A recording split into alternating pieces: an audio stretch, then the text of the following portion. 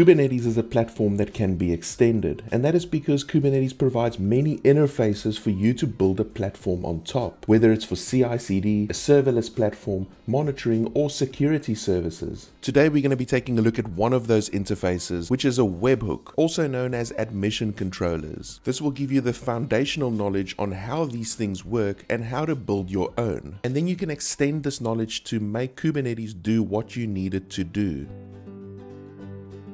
What are admission webhooks? In Kubernetes, when events happen, like when you create a pod, delete a pod, scale a deployment, create a secret, or an RBAC rule, these events or requests are generally invoked through the API server. Admission webhooks allow us to intercept these requests at different stages. We could intercept the request before it hits the API server and inject changes, or we can intercept the request after it's been validated by the API server and either accept or reject it.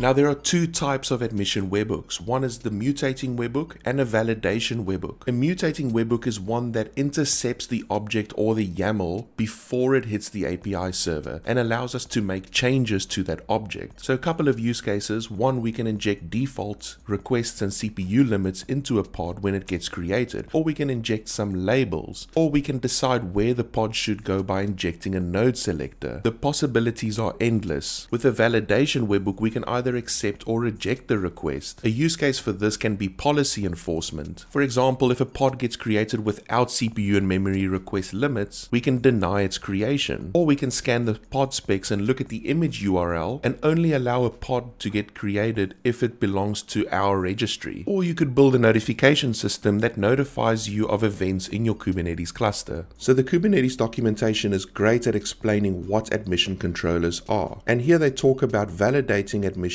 and mutating admission webhooks. Now the problem that I had that there wasn't much information out there on writing a webhook from scratch. In today's video we're going to be breaking it down. I'm going to show you how to create a small Go development environment. Then we're going to be deploying a Kubernetes cluster. We're going to add the Kubernetes library to our code and write some code that talks to the Kubernetes cluster. And then I'm going to show you how to use that code to create a small webhook that does a simple mutation. We've got a lot to cover today, so without further ado, let's go.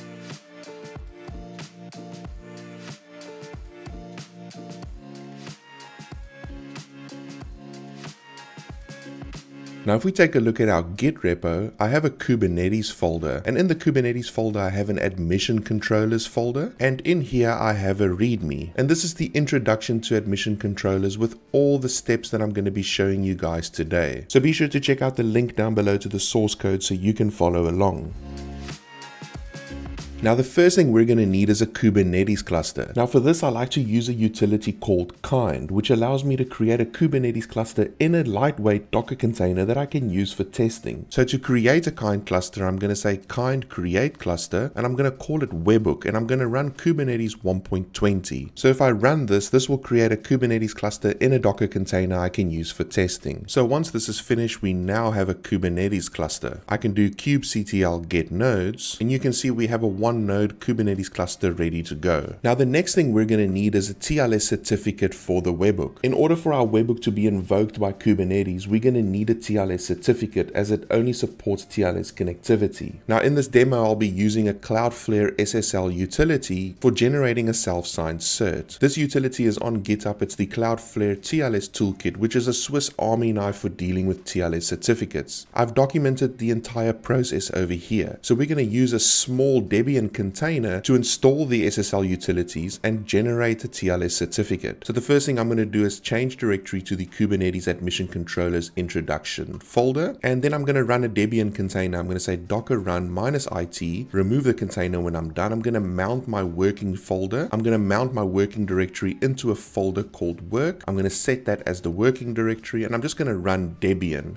and I'm going to create a bash terminal. So if I copy this, paste it in the terminal, we're now in a container, and I can do ls, and we can see our code on the left here has been mounted into the container. So to install this Cloudflare SSL utility, I'm going to say apt-get update and apt-get install curl, and I'm going to use curl to download two utilities from the Cloudflare website. The first one is the Cloudflare SSL utility, and the second one is the Cloudflare SSL JSON utility. I'm going to download those, give them chmod execution rights, and move them to user local bin. So I copy that, that'll go ahead and download the tools for us. And now that that's done, we can go ahead and generate our CA. So the first thing we need is a CA, and what I have on the left here in the TLS folder is I have a CA file, and this defines what my CA will look like. And then I also have a CA config, which defines my expiry for my certificate and my default profile. So to generate my CA certificate, I'm going to run cfssl gencert, and I'm going to run init CA, and then I'm going to pass in my CA configuration file, and I'm going to pipe the result to the Cloudflare SSL JSON utility, which is basically going to take that output and split it into separate files under the temp folder. So if I copy this and I paste it to the terminal, that'll generate my CA certificate. I can do ls in that temp folder, and we can see we have the CA key, we have the cert, and the CSR file. So now I can use my CA to sign my certificates. So to do that, I can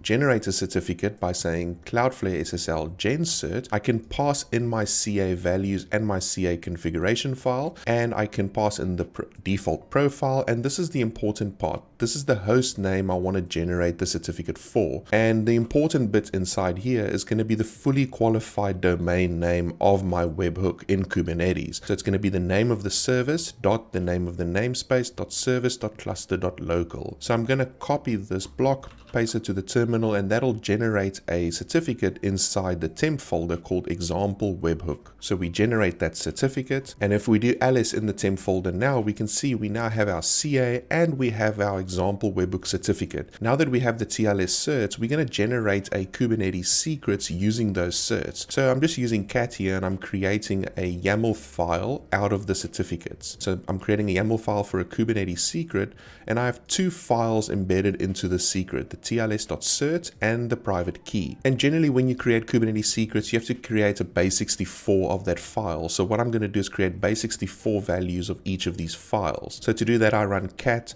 and you can see here I'm taking my certificate, piping it to base64, and moving any new line characters. If I paste that, we can see we have our base64 of our certificate, and I do the same for the private key. So I'm going to copy this cat statement, and I'm going to paste it to the terminal, and that's going to create a YAML file on the left here. If I click into that, we can see we have a Kubernetes secret now with a TLS cert and key. The next part is to configure the webhook with the CA. In order for Kubernetes API to make a successful TLS connection, it needs to validate our certificate. So it needs to know the CA that the certificate was signed with. So we have to configure our webhook with the CA bundle. And this is done in the webhook configuration YAML file. So if we briefly take a look at that webhook YAML file, I have a webhook template.yaml, and this is my mutating webhook configuration. And here we configure our webhook. And the important part is under the client config is the CA bundle section. We have to put the CA base64 version in here. So to do that, I'm going to say OpenSSL base64, and I'm going to base64 that CA certificate that we generated, and I'm going to add it to an environment variable. So I go ahead and do that, and now I can use that environment variable. I can inject it into my file. So I'm just going to use sed to replace the placeholder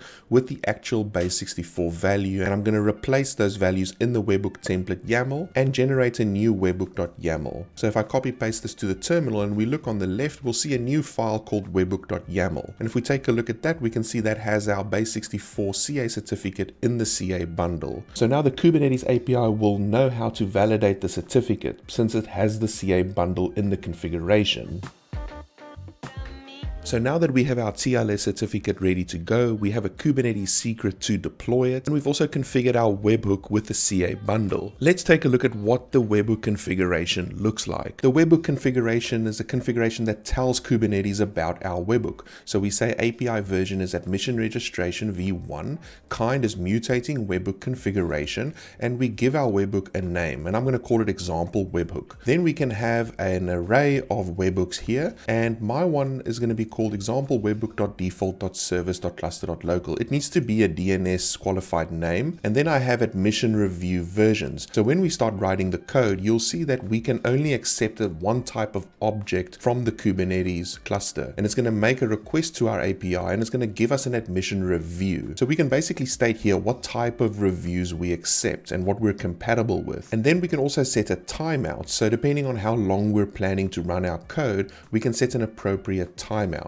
And the next bit is very important, is a selector. So you can put any type of Kubernetes selector here to select an object that meets the criteria of our webhook. So you can put an object selector. So I've just used a simple label selector over here where I select any object that has the example webhook enabled label and it's set to true. You can also use a namespace selector which will select every object in a specific namespace. So this tells the Kubernetes API which objects to select, which qualifies for the request to this webhook. So in my case, it can be any object that has this label. So it could be pods, secrets, config maps, and anything else. The next bit is the client config. Since the Kubernetes cluster is going to be our client, it's going to be making a call to us. So it needs to know how to make a web request. So here we say what Kubernetes service it needs to call. And the Kubernetes service is called example webhook and it's in the default namespace. And then this is the path of the endpoint to call. So I'm going to create an endpoint called mutate. And then it also has a CA certificate, so it knows how to validate the TLS certificate. And the last bit is the rules that will trigger the request to this webhook. So we know that this webhook can be any type of object that has this label,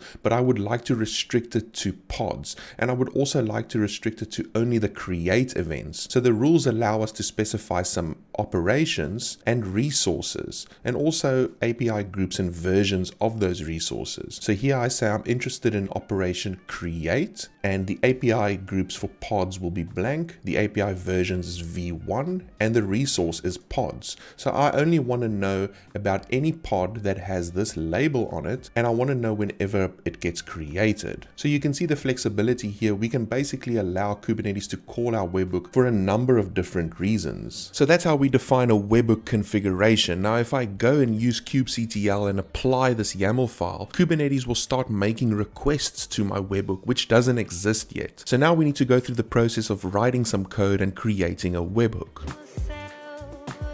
So now we need to write some code. So what I'm going to do in the Kubernetes Admission Controllers Introduction folder, I'm going to create a new folder called source code. And this is where I'm going to write all my code. And before we start, we know the first thing that we need is a Docker file. So I'm going to create a new Docker file inside of the source code folder. And in this Docker file, I'm going to define my local development environment, which is going to be a Golang container. So I'm going to say from Go, and I'm going to use a lightweight Alpine image. I'm going to run Go 1.15 as dev environment. And I'm going to use a working directory called /app. So I'm going to copy this from my README and paste it in my Docker file. And this is my Golang dev environment. Now to build my dev environment, I'm going to say change directory to the source code folder. So I'm going to change directory to that. And then I'm going to say docker build -t. I'm going to tag it as webhook. So I'm going to build a small Docker container called webhook, which is basically just running Go in a container that we can use for development. Then next up, I'm going to say docker run -it, and I'm going to start up this application. I'm going to expose port 80 because we're just going to test on port 80 and run a webhook endpoint. And I'm going to mount my code. I'm going to mount the working directory into a folder called /app. And that's going to be our working folder. And then I'm going to call my webhook container and I'm going to run sh as my entry point. So I go ahead and do this. And now I'm inside of the container. I can type Go.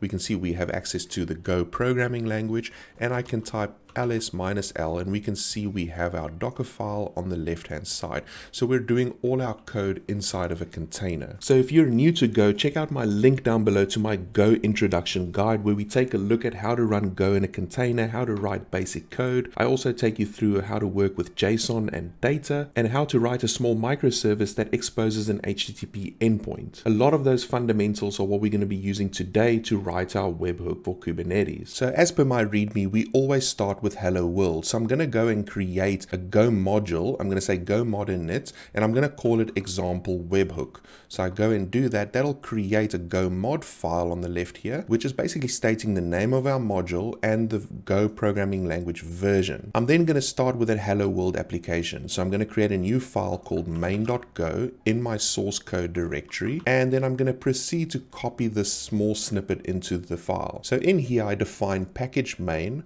I import two dependencies. One is for logging and one is for an HTTP web server. And then I define my main function where I handle two HTTP endpoints. One is the root of the page, which is just the root of the site. The other one is /mutate, which will be the endpoint that Kubernetes will call. And then I just say HTTP listen and serve port 80. And then I also have two handle functions for each of those endpoints. I have handle root, which is for the root of the API. And then I have handle mutate, which is for the mutate endpoint. And in both of these, I'm just going to return like a hello world string. So I just say handle root and handle mutate. Now to build this code, all I need to do is run this bit of logic here. And I say go build, say -o webhook. This will produce a small binary called webhook that we can run. I can then say /webhook in order to invoke that binary, and we now have our webhook service up and running. If I open up the browser and I go to localhost, we can see we can hit the handle root endpoint. I can also say /mutate and I can hit the mutate endpoint. So that's how we run a small web server in Go. Now, because our Go environment is inside of a container, our Kubernetes cluster is also inside of a container, it's going to be a little difficult to get the two to talk, because in Windows Docker, container networking is not fully supported. So my Go dev environment, I've exposed port 80. I'm going to have to close that environment down and run it as nethost in order to allow the container to talk to the kind cluster. This is something you may not have to do if you're running in Linux or if you're developing against a cloud-based cluster. And now I'm going to rerun the container, but this time not expose port 80, and I'm going to try to connect my dev environment with my kind cluster by running network host. So I'm going to say docker run -it net host. I'm going to mount in my kubeconfig file so that my container can talk to my kind cluster. And I'm also going to mount in the source code as I did previously. So I go ahead and run this, and this will give me a container where I can see my code, I can do my development, and I can access the Kubernetes cluster. Now to test the Kubernetes cluster access, what I'm going to do is install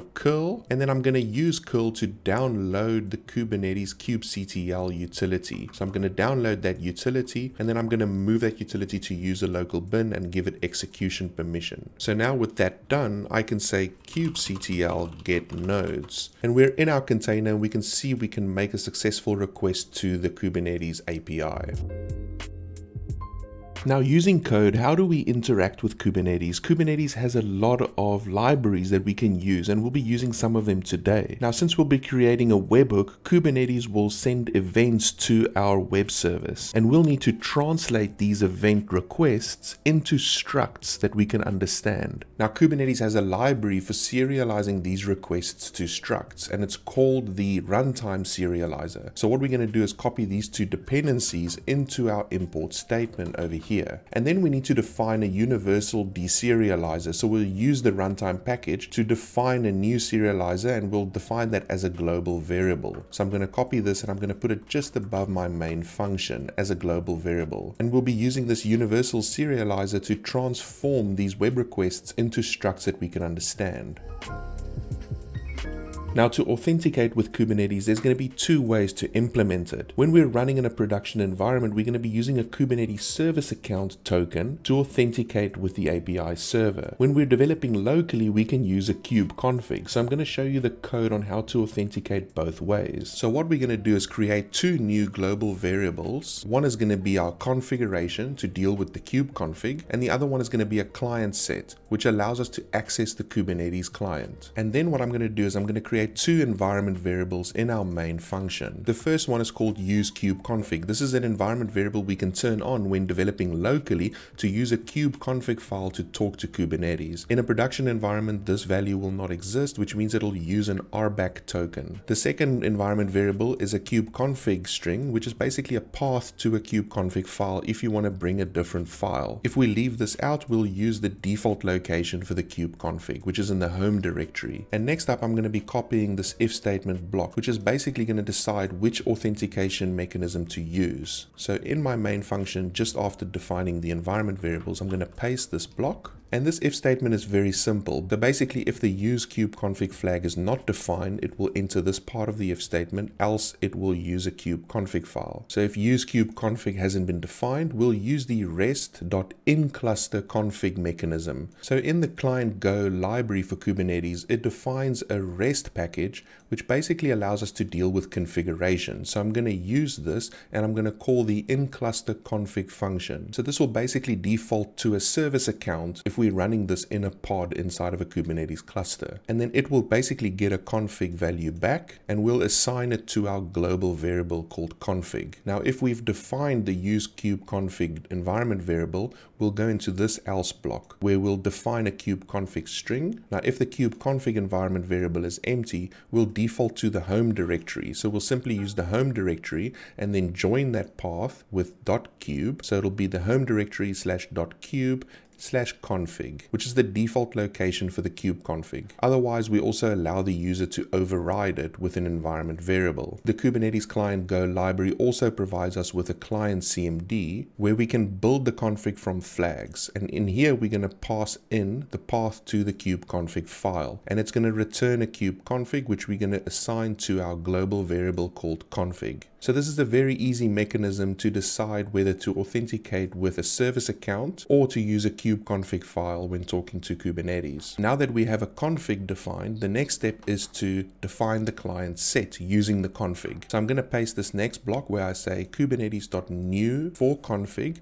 I pass in my config and that returns a client set. I then check for any errors and then I assign the client set to my global variable called client set. I can then use this client set to talk to the Kubernetes API and return pods, config, secrets, and whatever I have permission to do. Then to make all of this code work, I'm going to have to import a few dependencies. So in my README, I define all the dependencies I'm going to need. So I'm going to go ahead and copy this to my import block. So I'm using OS to access environment variables. I'm using FMT for just printing to the terminal for debugging. I'm using file path to basically construct the kubeconfig file path. And then the important one is the client Go package for Kubernetes. This library is the library that's going to allow us to do everything with Kubernetes. We also have the client Go REST package, which we're using for managing our Kubernetes config. We have the client CMD, as well as the home directory package. Now, since we've referred to the Kubernetes client Go package, we're going to need to run go get to download this package to our dev environment before compiling the code. So to add an entry to our Go mod file, we're going to say go get, and we're going to download client Go. And you can see I'm pinning a specific version that's compatible with my Kubernetes cluster. So I'm going to copy this, paste it to the terminal, and that's going to go ahead and download v0.21.0 of the client Go package to my dev environment.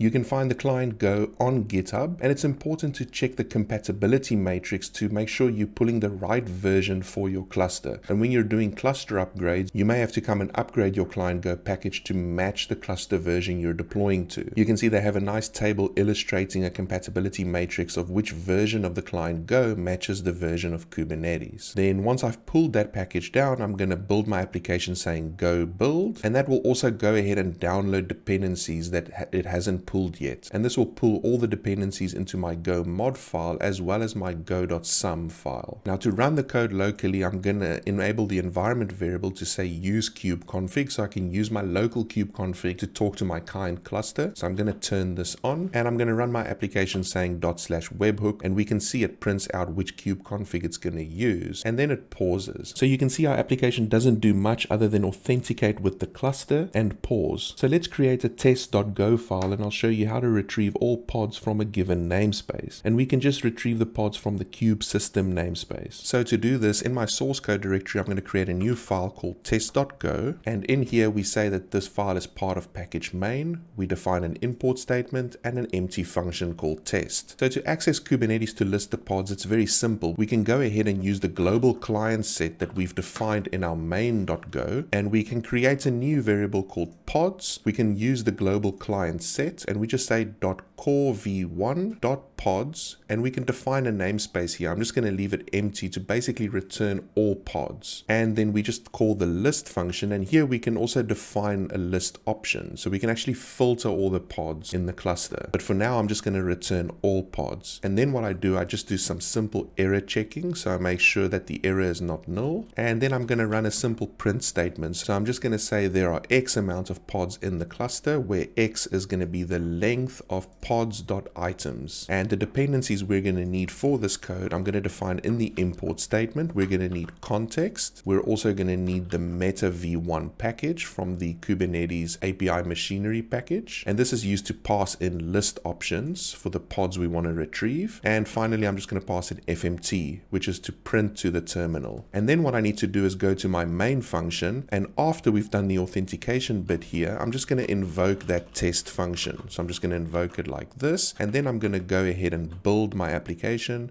and run it saying ./webhook. And we can see it prints there are 9 pods in the cluster. And these pods are mainly from the kube system namespace because I don't have anything else deployed to this cluster. So now that we have a working app that can talk to Kubernetes and list pods, let's proceed to create our mutating webhook. So firstly, we're going to need to implement that webhook endpoint, and then let's see what object Kubernetes sends to that endpoint when an event occurs. Now, before we can enable a webhook endpoint, we need to make sure we expose an endpoint with TLS enabled. So to do this, I'm going to add 2 more dependencies to my application. One is the flag package to allow the user to override the path of the SSL or TLS certificates, and the other one is just a string package. And then what I'm going to do, I'm going to define another global variable called server parameters, where I can allow the system administrator to override the port, the certificate file, and the key file. So that is a new struct that I define, and then I'm going to define a global variable called parameters. And then in my main function, I'm going to use the flag package to define a bunch of flags where I can read parameters of my application. So here I'm just going to paste a few lines. I'm going to say flag.intvar, and I'm going to read the port from the command line, and I'm also going to read TLS cert file as well as TLS key file to allow the user to override the port as well as the locations to the TLS certificates. And you can see I put some default values in here as well. So we're going to listen on port 8443. We're going to grab our TLS certificate from this location and the private key from that location. And then I'm going to say flag.parse. And then what I'm going to do down here where we start our web server,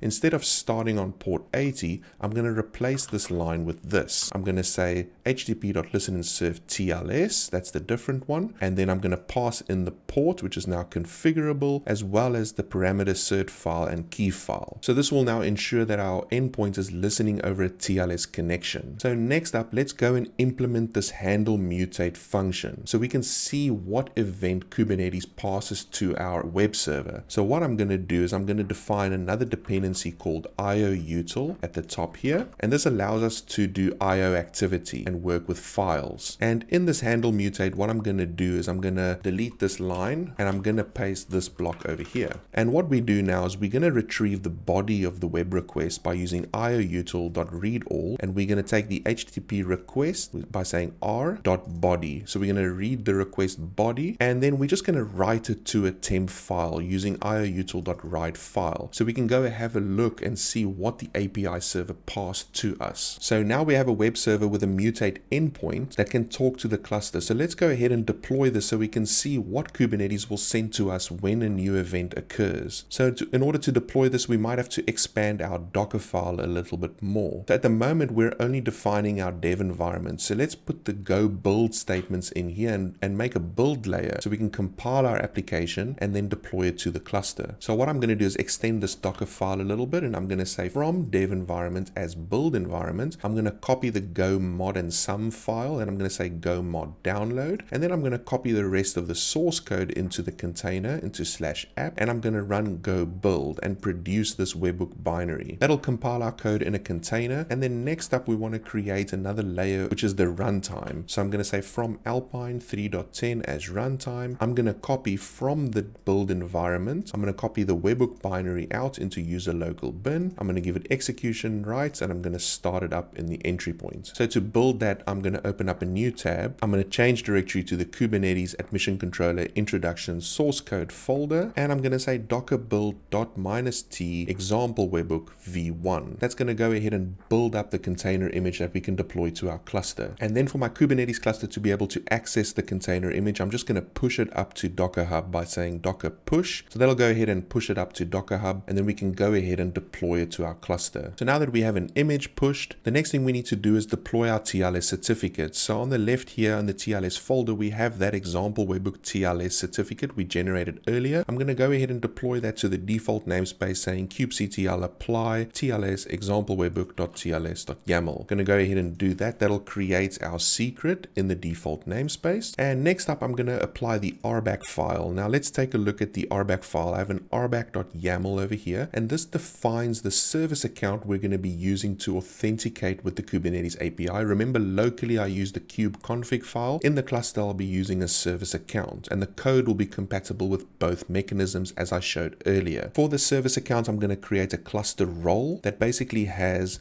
get, watch, and list access to pods. And then I have a cluster role binding, which binds that cluster role with my service account. So it's always important to give your web granular access that it needs and not too much access. So I'm going to go ahead and apply that RBAC file. And then next up, I'm going to apply the actual deployment of my pod. So let's take a look at this. So this is the deployment. We firstly have a Kubernetes service where we're exposing port 443 and port 80. And then we have a deployment spec. So here I'm just going to call it example webhook. We're going to run one replica. I specify a service account name. This is very important. Otherwise, this pod will not be able to authenticate with Kubernetes and do what it needs to do. And then I define my simple container over here, exposing port 8443 and port 80 for testing, and my container image URL. And I mount in my secret here. You can see I'm mounting my secret to etc webhook certs, and that's the default location for the TLS certificates. So to deploy this, it's very simple. I just say kubectl apply. I'm going to apply that YAML file. So to test whether this is up and running, I can say kubectl get pods. We can see our webhook is creating, and once it's up and running, we can say kubectl logs, and we can see it's now running and it's authenticating with the cluster. So it's saying there are 11 pods in the cluster. Now we can go ahead and deploy our webhook by applying the webhook.yaml. So I'm going to go ahead and run that, and that'll create a new admission webhook and register it with the cluster. So now every time an object with our specific label gets created, and that object is of type pod and the operation is create, we will get an event that'll trigger, and it'll trigger a request to our API. In order to trigger that request, we're going to need to deploy a dummy application that needs a mutation.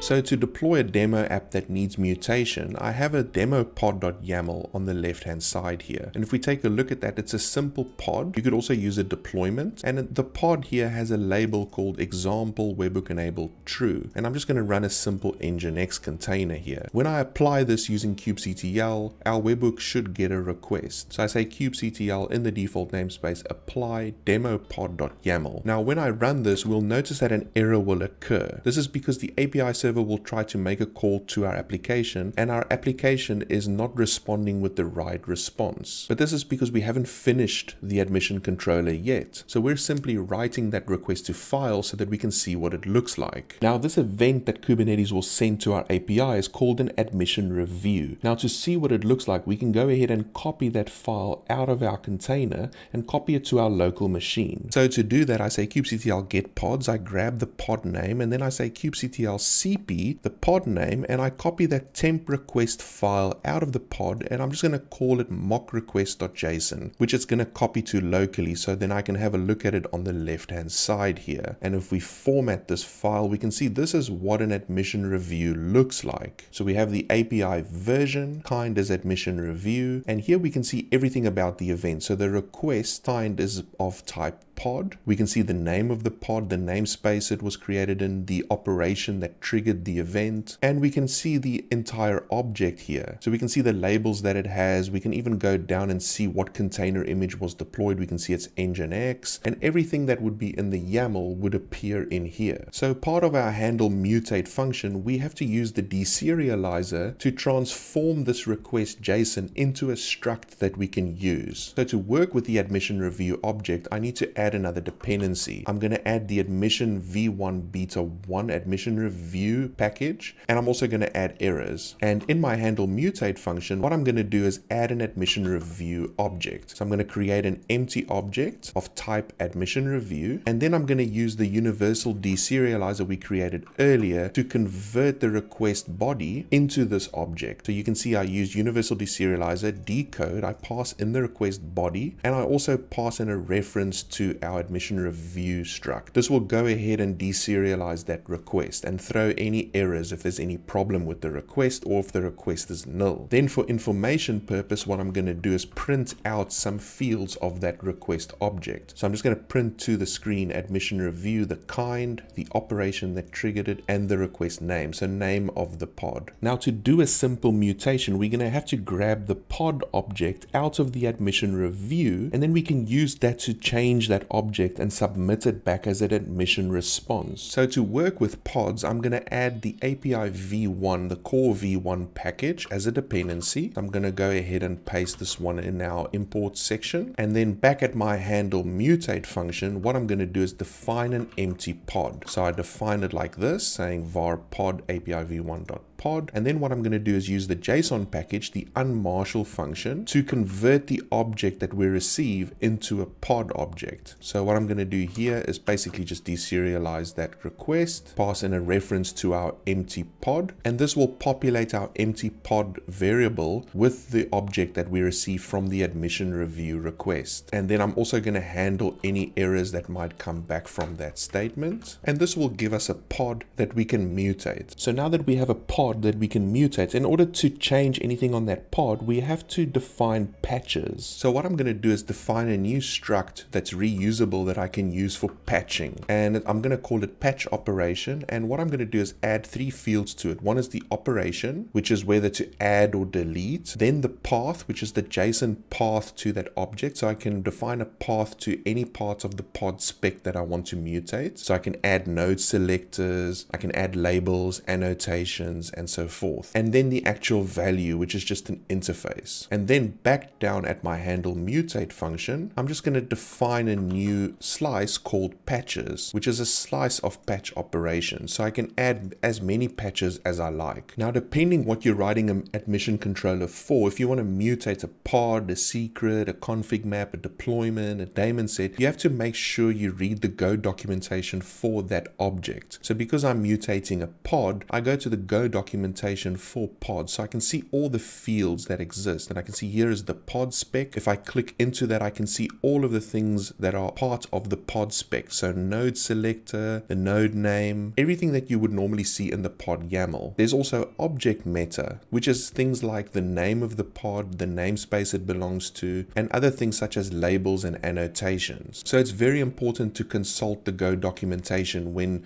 working with Kubernetes. So to keep this mutation and demo simple, what I'm going to do as part of the mutation is inject a label onto the pod. So to do this, I'm going to have to grab all the existing labels and then generate a new label, append it to the existing set of labels, and apply it back to the pod. So what I'm going to do here is I'm going to pull out the existing labels from the pod. So pod.objectMeta we saw earlier, .labels. And this labels is just a map of strings. So what I'm going to do is I'm going to append a new label called example webhook, and the value is it worked. So that's going to be my new set of labels. And then what I'm going to do is I'm going to add a new patch operation. So I'm going to append it to my patches slice I have up here. I'm going to say append, and I'm going to create a new patch operation. The operation is add, and the path is metadata/labels, and the value is labels. So remember, I can add as many patches as I want, and I can override every aspect of the pod. Now, once I've completed all my patching,